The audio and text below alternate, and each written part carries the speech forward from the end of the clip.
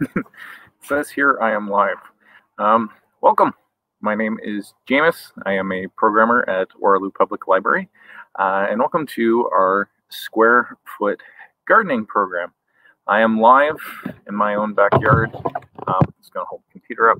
Behind me is my own garden, my own square foot garden. It's about 3/4 planted. Started planting last weekend on the May 2-4. As many people start planting their vegetable gardens around that weekend. I'm going to talk a little bit today, actually going to talk a lot today, about square foot gardening. Now, square foot gardening started off as a book right here.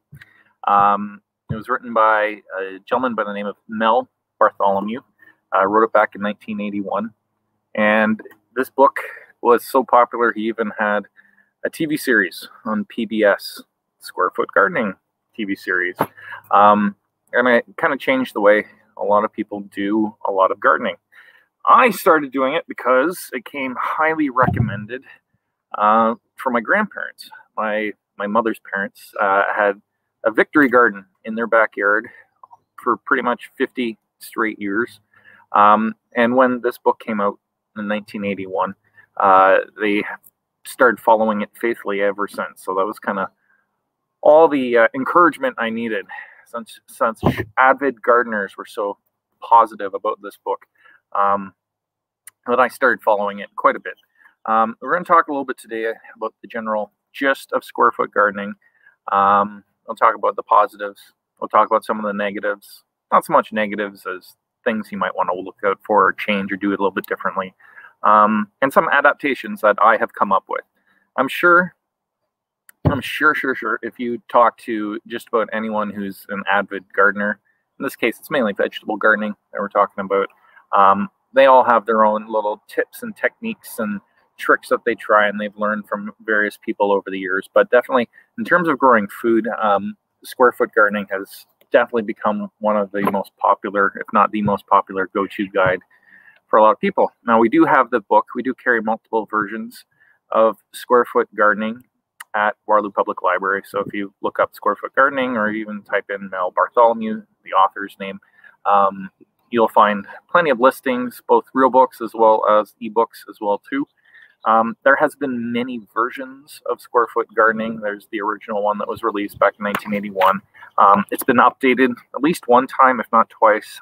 There's even a kid-friendly version of the book. So there's lots of different resources.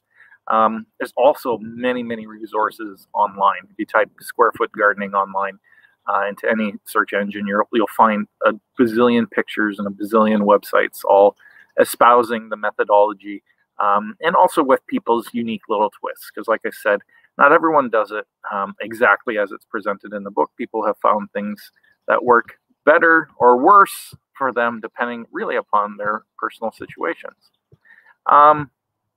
I'm going to share my screen real quick.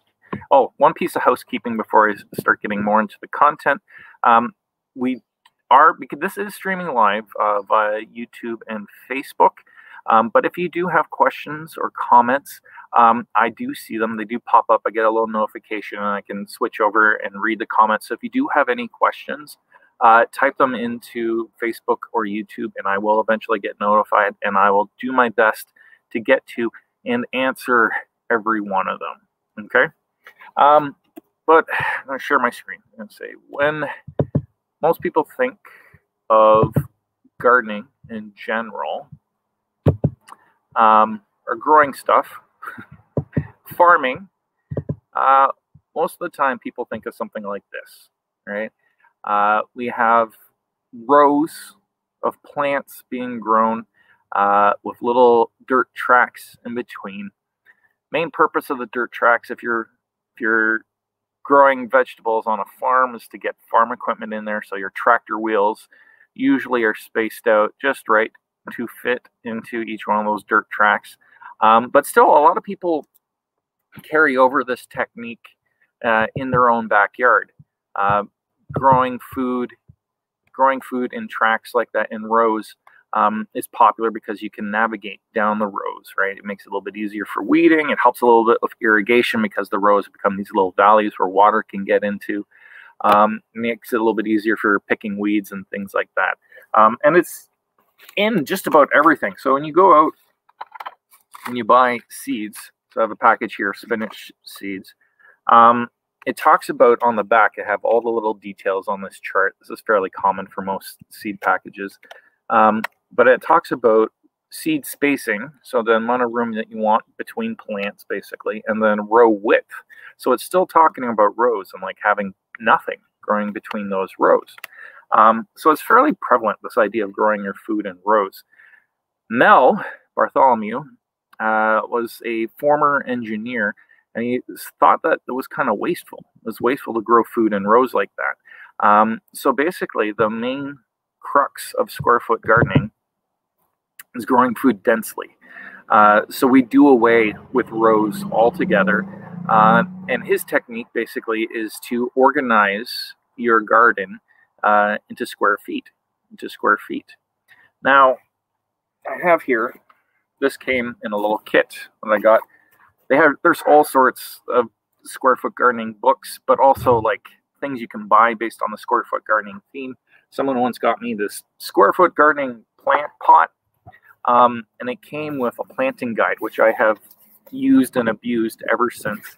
But basically, instead of planting in rows, depending upon the species of plant that we're growing, what exactly we're growing, we are either going to be planting things, one plant per square foot. So this square here is a square foot, 12 inches by 12 inches. We either plant one thing per square foot. We plant either 4 things per square foot. Those are the orange circles. I don't know if you guys can quite see that. It's brown, but also the sunlight's kind of washing it out. But it's 4 feet per square foot, of 4 plants per square foot, 9 plants per square foot, which are the darker brown circles here. So 9 per square foot, and then 16 per square foot is the other method. There are some variations. I know when you're growing vining beans, they recommend 4 per square foot, and basically just use the middle 8 when you're growing 8 per square foot. Sorry. I know it's hard. It's easy to get mixed up with them.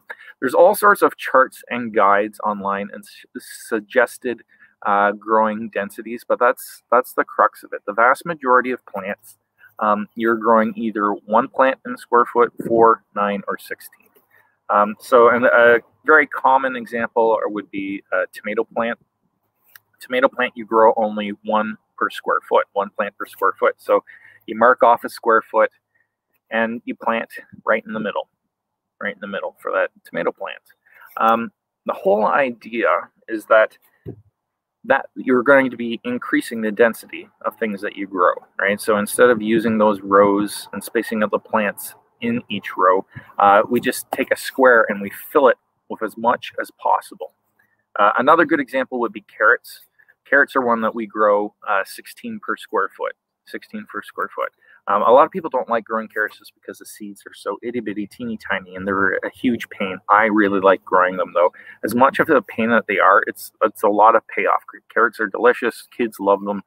And so using something like this, you could even make something like this at home fairly easily with just a piece of cardboard, and you measure and space things out appropriately.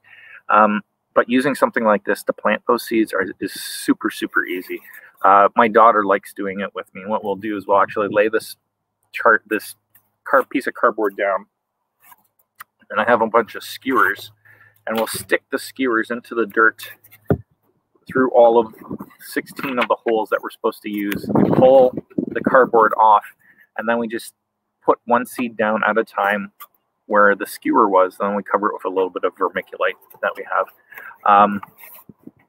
But in the end, you get like this wonderful, thick, lush carpet of carrots growing, all the green tops. Huge benefit to growing food densely like this without relying on rows is that the plants will take over that square, and you won't have to worry so much about weeds.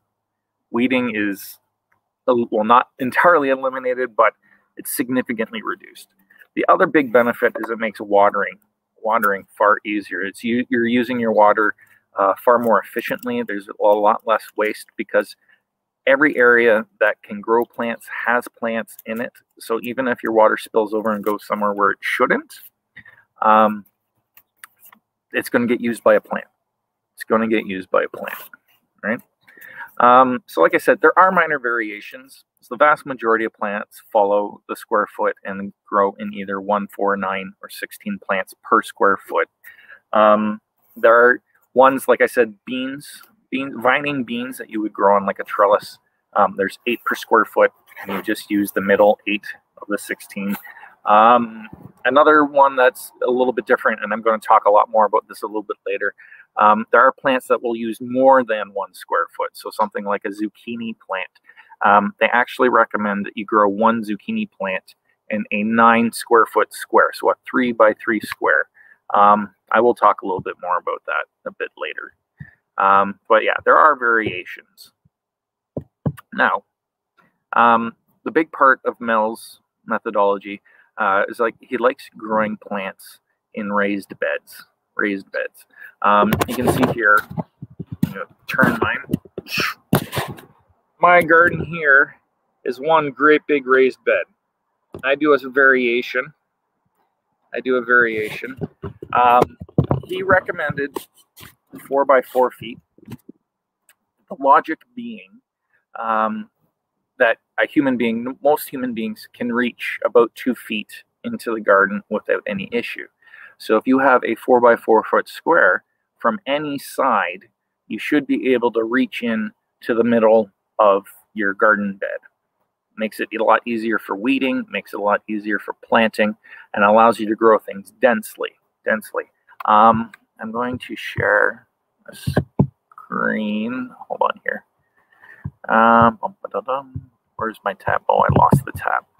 I have a ton of pictures as well too that I put together. I accidentally closed that tab. You just bear with me one moment. I'm going to go to my albums. There we go. Square foot gardening.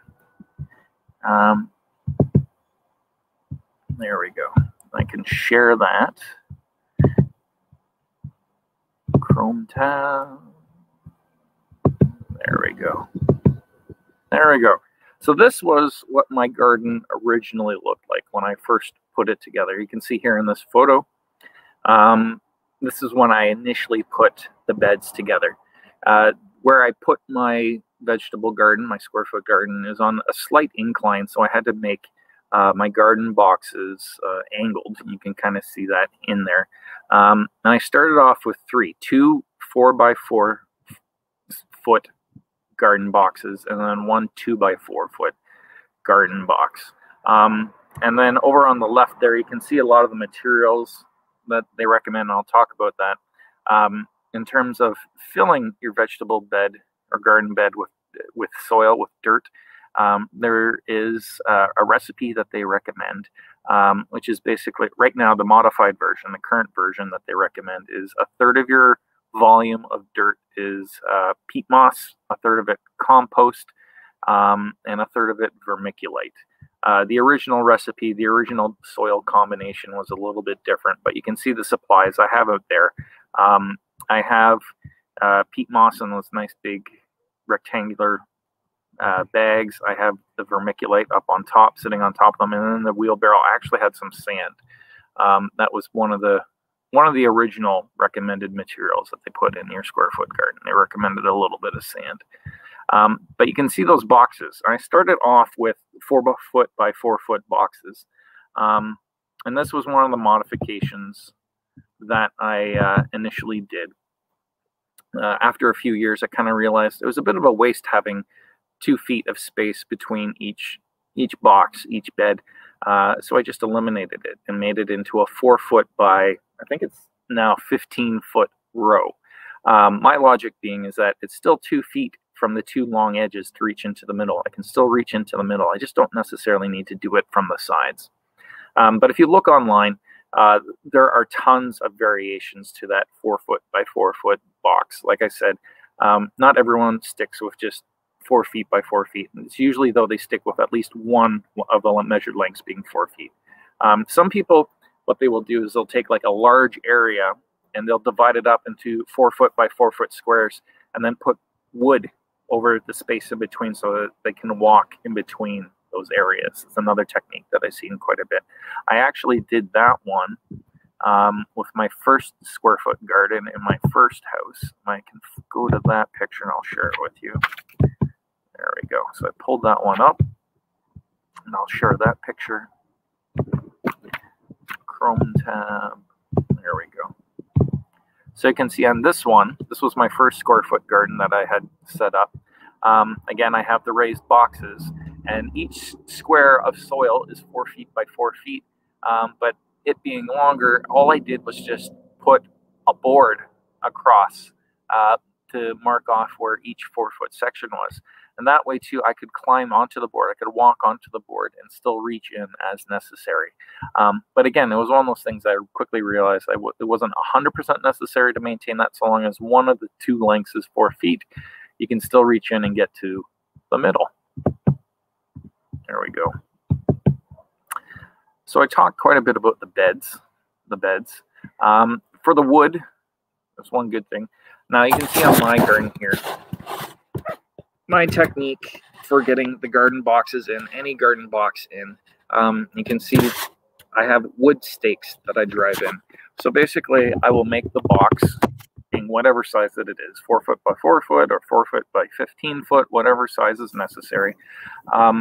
And I'll get it down on the ground. I'll usually dig out, if there's grass there, I'll dig out the grass just so the box sits a little bit better on the ground, goes into the ground a bit.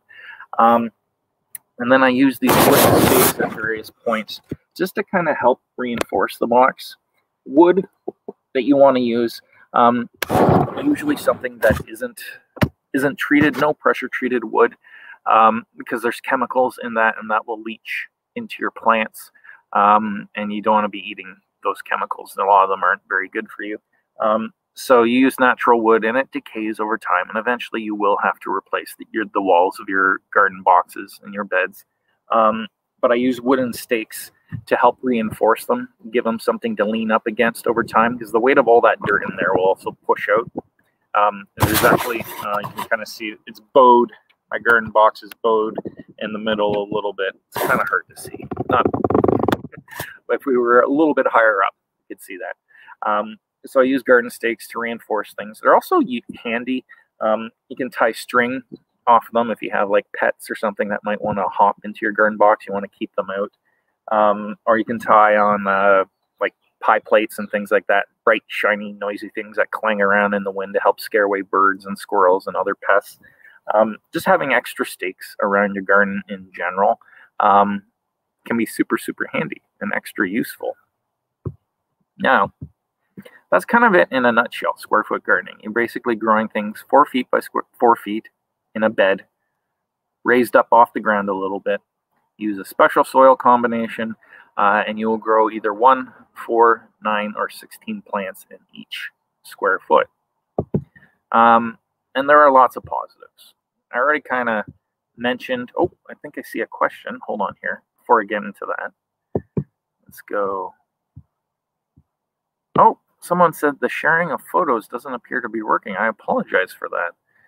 I'll try not to use them then. My apologies. All right, so let's go back to my banners. There we go.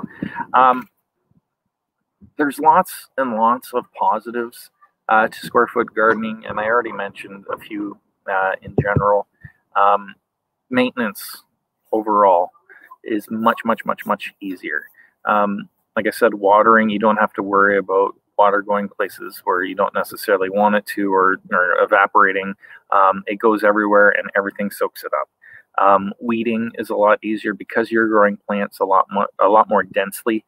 There's fewer opportunities for weeds to take off and flourish. Yeah, in terms of weeding as well too, like with the raised bed, having a raised bed is a lot easier ergonomically, to get around it and things like that. Another big positive is there's a lot less seed waste. The common technique of growing things in rows, you'll often, people will just dig up a row, get the hill of dirt going, open up a package of seeds, and then spread them out. And then as the plants start to grow, thin them out. So pull out the ones that aren't necessary until you get to a spacing that you're happy with, where you can grow as much food as possible. But with square foot gardening and using, like a template or just, the general guide in general, you waste far less seeds. There's far less thinning out of plants to do. I rarely plant more than one seed per hole. Rarely. Some seeds I'll do it once in a while, like carrots are a good example, because sometimes it's hard to tell whether or not you have a full carrot seed or if it's just a little bit of chaff from like the outside shell. So every once in a while I'll plant 2 carrot seeds in there, but for the most of the time I have absolutely no need for it whatsoever. And I find, you get like a nice big package of seeds and you fill up your section of your garden that you want to grow in, you'll have lots of leftover. And seeds keep, as long as you keep them in a cool, dark place, they'll keep for years and years and years. They'll start germinating less and less and less. So like, after 2 or 3 years, only 90% of them will germinate and 80% and whatever. But usually by the time you get a few years into the future, you've used them all up. So seed packages last much, much longer, and far less seed waste, far less thinning out. Another huge positive, our pests are a lot easier to handle. I cannot recommend raised beds enough just for dealing with pests. Keeping out mice, moles, voles, rabbits, squirrels, just a basic raised bed does a lot. There's other things as well too, and I'm going to talk about that a little bit later in my adaptations section. I'm going to talk about things that I've figured out to do a little bit differently. But in general, pests are far easier to handle. Even with growing things in a box like this, and again, using the stakes around the edge, it doesn't take a whole lot just to throw some chicken wire around your garden. And you can just staple it or tie it to the stakes to put it up, and it comes down fairly easily as well too. So like I said, pests are far easier. And I also mentioned this briefly already. Ergonomics are far better than most gardening techniques. So most gardening techniques, you're growing flat on the ground. When you're doing weeding, you're on your hands and knees. With raised beds and raised boxes, just getting that your dirt like 6 to 12 inches further up off the ground is a lot easier on your back. You can sit down quite a bit. My daughter and I, when we do carrots, we'll do it along the short edge. And we just sit side by side and slowly shift down the length of the garden box as we're planting our carrot seeds. And we're just sitting there, and it feels so much better. It doesn't hurt nearly as much as, having you to be on your hands and knees and elbows. Also, with a lot of square foot gardening, when it comes to vining plants, you try to grow them up a trellis, and you can do a lot of gardening standing up when you grow things up, when you grow the vining plants up trellises, right? A lot of picking and stuff like that. You don't have to squat down for or deal with it. So lots of little positives to square foot gardening, aside from the fact that you're growing food very, very densely, very, very densely. There are negatives. There are things that don't work quite so well, or things that I don't like, or things that I've adapted over time. They're not necessarily, if I spelt negatives properly, that would help. There you go.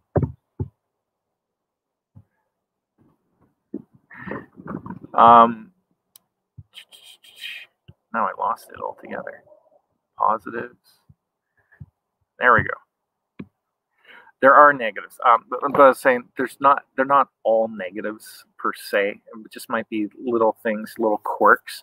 If you read Mel's book, just about every edition of Mel's book, he dramatically underestimates the amount of water is needed. So when I first started following the square foot gardening technique, I did like everything exactly as I said in the book. Mainly it's because it was a learning experience for me, and I figured if something didn't work out, I would adapt it the next year. That's probably my favorite part about gardening, is that you just adapt next year. If something doesn't work, you try something different the next year.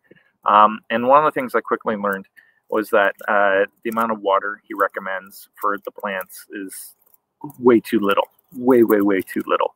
I think for something like tomato plants or something, I'm going to quote it wrong, so don't hold me to this 100%. But something like tomato plants, he says, you only need to put on a cup of water every day. Not that I measured out a cup of water, but like tomato plants love water. They love being drenched. They will grow so much better. And it became fairly obvious to me that he kind of underestimates the amount of water needed, just based on observing my garden after a rain. Because what I often found is after I had a good soak from a rain, the next day the garden just kind of exploded. And it was fairly obvious. Even my wife noticed it, that after a rain, every rain, the garden like doubled in size. So from once I kind of started to notice that pattern, just start watering far more frequently. Like watering every day first thing in the morning is not bad whatsoever. Not bad whatsoever. Another thing, another little quirk, regularly adding mulch is extremely important with square foot gardening. What you'll find, because you're growing everything so densely, the plants just soak up all those nutrients in the ground. So the crop rotation between years, so growing plants in different locations each year, becomes extremely important. But even throughout your growing season, I would definitely recommend throwing on a little extra compost throughout there. Or if you're into it, putting in fertilizer. I'm not a big fan of using fertilizers. I like doing things as free or cheaply as possible, but some people are big fans of fertilizer. And if you are, definitely using more than what you normally would when doing square foot gardening. Just because you're growing everything so dense and close, and there's more plants in competition for less nutrients. So you don't want your plants competing with each other. You want them to outcompete the weeds so that you don't have to weed, but you don't want them pulling nutrients from each other. So adding extra nutrients throughout your growing season, like just once a month, will dramatically improve your garden. And like I mentioned before as well too, rotating your crops between years is extremely important. I made the mistake of growing tomatoes in the same spot twice one year, and I had that brown wilt that you get on the bottom of the tomatoes that indicates a lack of calcium. And that's just because the plants sucked up plants the previous year sucked up all the calcium out of the ground. Another thing to watch out for, weeds can still be a pain. As much as Mel advocates in his book that weeding is so much easier, you still have to be careful with it. Early in the season, there's lots of weeds that will take off and overwhelm your plants, so you still got to pull those guys out. But also the slower growing plants. So like especially with carrots, I find that you have to be extra careful with the weeds, because the carrots grow. They take forever to germinate, take forever to get big. And in that time, weeds can grow so much quicker. You just got to keep an extra eye on, say, your carrots. Another big downside, certain plants do not work well at all. So in here, I grow, in my garden right now, and in general, I grow onions, garlic, tomatoes, peppers. I like to grow what I call a salsa garden, because then I will can it and have a ton of salsa to give away and to eat throughout the year. What else I grow? I grow carrots, beans, both bush and pole beans, so the vining stuff, cucumbers as well too, beets, and just about anything else. But that's the vast majority of it. Some years I'll rotate different plants through. I'll grow broccoli or cauliflower or cabbages and things like that. But those for that first batch, those are by far the main ones that I grow. In Mel's book, he says you can grow just about anything by square foot gardening, and that's entirely debatable. Certain plants, especially vining plants, so small vining plants like beans and cucumbers grow just fine. But the thing is, you're going to have to grow them up. A lot of organic farms and things like that, the vining plants grow on the ground, right? So here in my garden, you can see I actually have a rail, because my garden is close to my fence. I built arms, cantilever arms, and I put a rail on them, and I basically grow my vining plants up to that rail. So I will use maybe the edge of my garden box, and I will screw a stake or a bamboo pole into the edge. And as the plant gets big enough, I'll start twisting it up the bamboo pole and whatnot, and then I'll string string up to the top, or sometimes I'll just use string from the edge of the garden box all the way up to the top. I often do that with cucumbers or the beans. Tomatoes I usually grow up a stake to start off with, just because they get so heavy. I like to have that wooden stake for them to be the base. So vining plants, basically in square foot gardening, you have to grow up. You have to grow up. There's no choice for it to spread out. In Mel's book, he says you can grow watermelon and pumpkins and squash, or various like butternut squash and cantaloupe and all the melons and things like that. I have tried that many times and have never had success. Never have had success. I have seen some people grow cantaloupes successfully by a square foot garden, and butternut squash, like the bigger squash, kind of the medium size, but pumpkin and watermelon never. I don't think I've ever seen anyone do it successfully via the square foot gardening technique. It's because they take up so much space. They're such prolific growers. Their leaves take over everything. They drown out all the plants, the plants that you want, and the weight. Melons in particular, melons and butternut squash. I've seen some people set up like crazy hammock situations, or they have, a wood trellis, and then as the fruit starts to grow and gets bigger and bigger, they have these little hammocks that they can attach to it. It requires a lot of effort. So it's not impossible for some things, but I would definitely not recommend doing that if it's your first time. I would definitely not recommend that. Those plants take a lot more effort, and some of them are just impossible in general. Another one that I've had a ton of issues with are zucchini. I like growing zucchini. I think it's a fun vegetable. It's an easy one to grow. It's a very easy one to grow. And according to Mel in his book, in the Square Foot Gardening book, like I mentioned, it's one of those odd ones where you have to grow it in a 3 foot by 3 foot square. So it requires 9 square feet to grow in, and you plant the plant in the middle, in the very middle of the 3 by 3 square. I have never found it to stay within 9 square feet. Basically, my zucchini plants have always taken over the full 4 by 4 or 16 square foot section, and even then the leaves go even farther. Zucchini plants do vine ever so slightly. It's a very stumpy, viney root thing that kind of grows out as they get bigger and bigger and bigger. So the plant does slowly travel over time. And the leaves are so massive, and it just grows so big. Or maybe I'm just really good at growing zucchini, but I don't find that it works well based on his instructions. When I do grow zucchini, it's usually like separate and in its own little section somewhere in my yard or in a different garden, not necessarily in my main square foot garden vegetable plot. But all of that is stuff that you will learn through trial and error. Like I said, my favorite part about gardening is kind of learning from year to year and trying things a little bit differently. So I want to talk a little bit about some of the modifications. Some of the modifications that I have done that have worked out. One of my favorite ones is basically to line the bottom of your square foot garden with chicken wire. So I have some leftover stuff here. You can buy chicken wire in all sorts of different gauges, and the hole size can vary significantly. This stuff here, I have it kind of taped up, pointy as heck when you cut it, and it's easy to jab yourself with, but it saves so much effort when it comes to pests. So here you can kind of see this is 1/4 inch chicken wire. So each one of those holes is a 1/4 inch by 1/4 inch in size. And basically what I do, it comes in larger strips than this. You get it in 2 foot sections.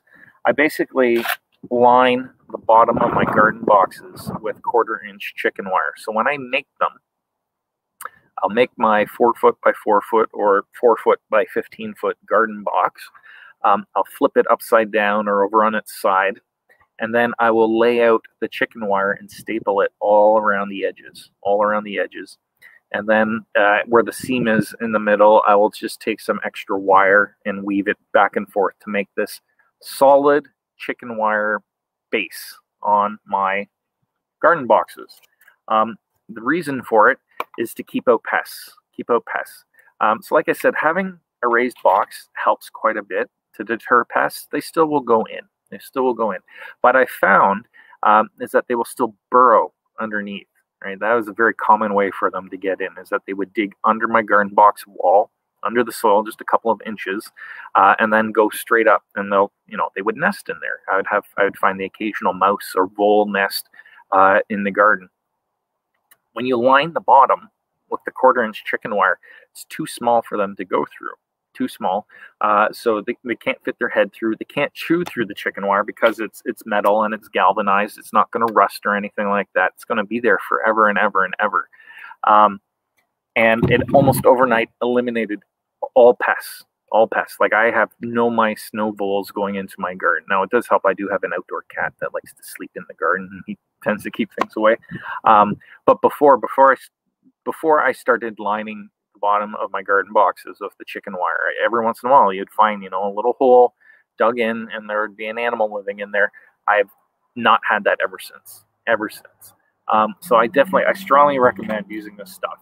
Like I said, you have to be careful. It's sharp and pointy on the edges. I've cut myself, I've jabbed myself many times doing it, but you only do it that first time you set it up, and that's good forever. You don't have to worry about it ever again. So I strongly recommend doing the 1/4-inch chicken wire. Another one that I mentioned, water far more frequently than what Mel recommends in his book. Every morning, I usually go out and give the plants a good soak. I didn't today because they had a good soak all day yesterday because of all the rain. I'm actually getting into, I'll show you here, just across, there we go. I'm setting up a decent watering system. So these are going to be 3 rain barrels.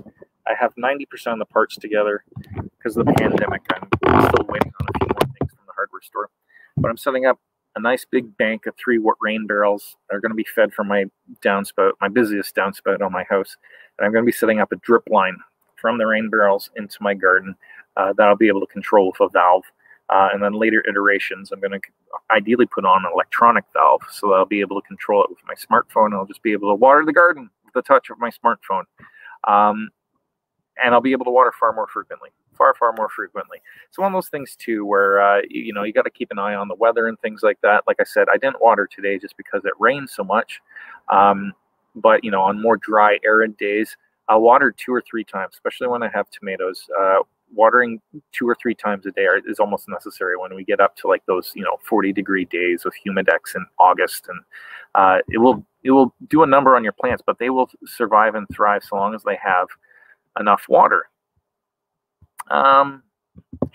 Another one, clustering plants into groups, I definitely recommend. In Mel's original book, he recommended growing different things almost in each square in your square foot garden. I don't do that so much. I have not had nearly as many issues. So you can see here, I'm growing first year garlic and onions, and I have them all grown fairly densely. Garlic is in a 2 foot by 2 foot square. The onions I'm growing in about a 2 foot by 3 foot square. Behind that, I'm growing a row of tomato plants, and I'm growing a row of pepper plants in front of them. I like clustering them into groups just because of their unique watering requirements. It's a lot easier to deal with the watering. Like I said, tomatoes need a lot more water, so you have all the tomatoes together. It's a lot easier just to dump all the water together.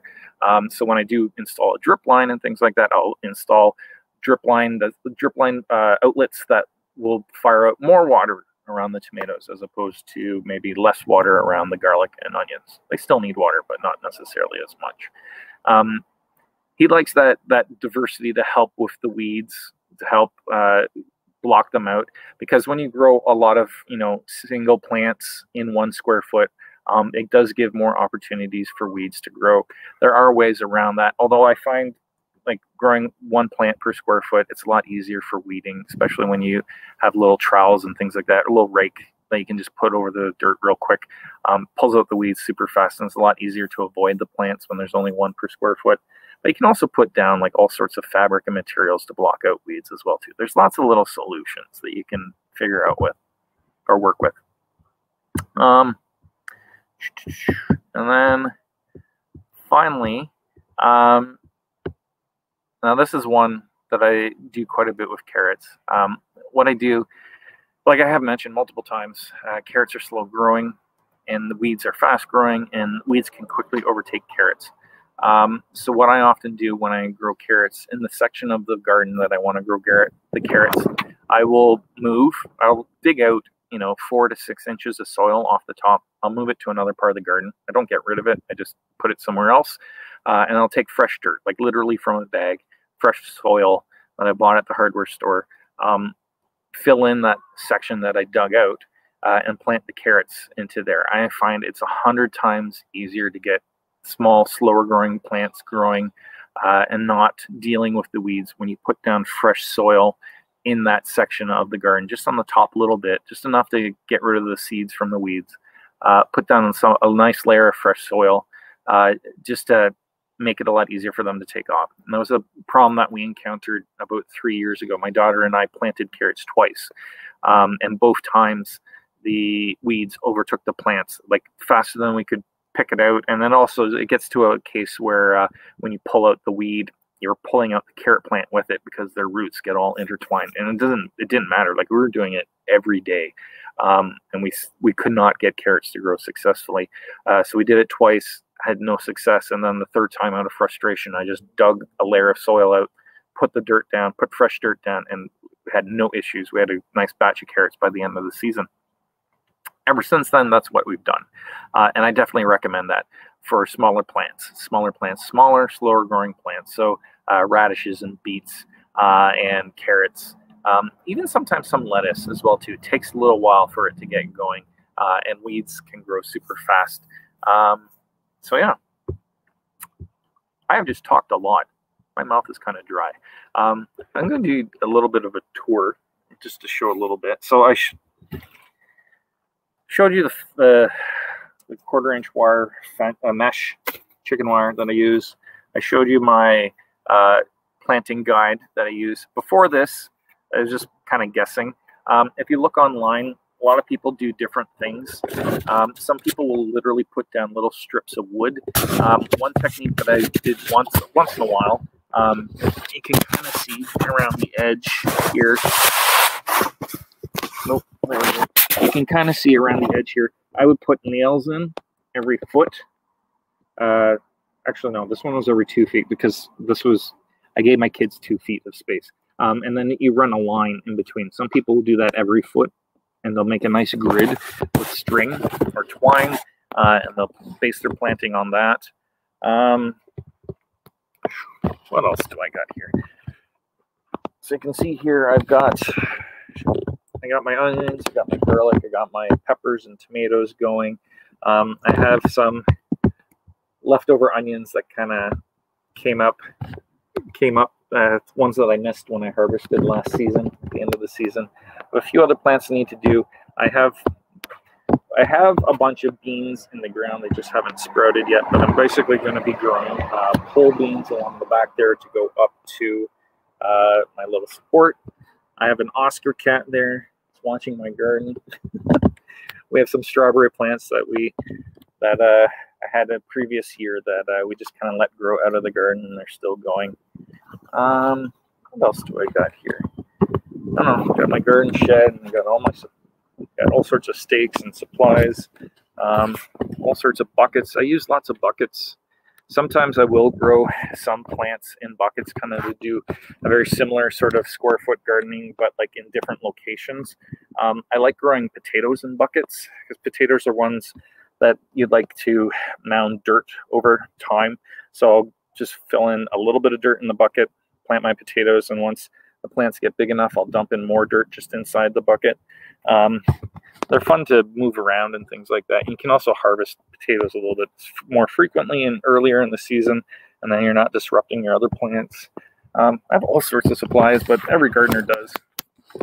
Oh, I think I see. Let's move to the sun. That's a little better. There we go. I think I see a comment or question. He says, "Are you using Mel's mix or bags of potting soil?" So when I fill up a new garden box, I will do Mel's mix, but I will do it myself. I found it's just cheaper, and you can go out and buy Mel's Mix from some places. They will sell it all pre-mixed. It's a combination of peat moss, vermiculite, and compost. But I will do it myself. I will usually just make it myself. Compost I often just get from the dump when they have the free giveaway, or from my own compost bin. Vermiculite I'll buy from a different place. Peat moss I'll buy from a different place. It's usually whatever I can find on sale from whatever hardware store. But if you're in a pinch, if you want to grow it like on your balcony and you have, one of these square foot garden pots, buying it from premix is probably just fine.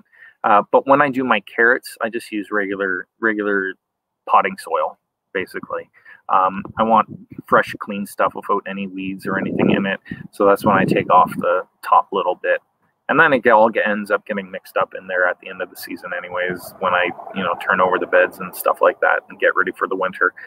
So it all gets mixed in there anyways. And I just consider that kind of like adding cleaner, nicer compost to my garden every year. That was a good question. Thank you, Ross. If there are any other questions,